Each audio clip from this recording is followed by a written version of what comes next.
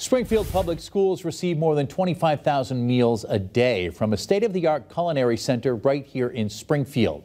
The purpose, to make sure meals served at Springfield Public Schools are nutritious, delicious, and locally sourced.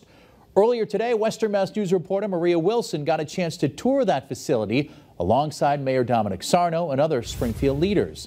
We turn now to Maria, who has all the details. Maria?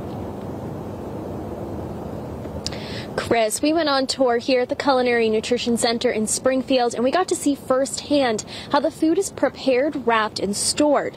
City and school leaders, including Springfield Mayor Dominic Sarno, toured the facility that prepares meals for the Springfield Public School system. The food that comes out of this nut-free facility is made from scratch and is prepared with food allergies and sensitivities in mind.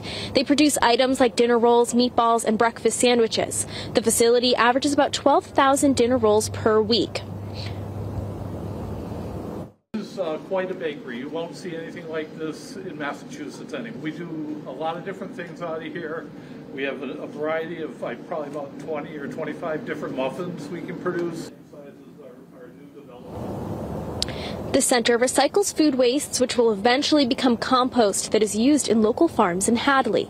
Last year, 26% of the facility's food costs came from New England sources, according to Abby Getman-Skillum, who is in charge of the student engagement at the center.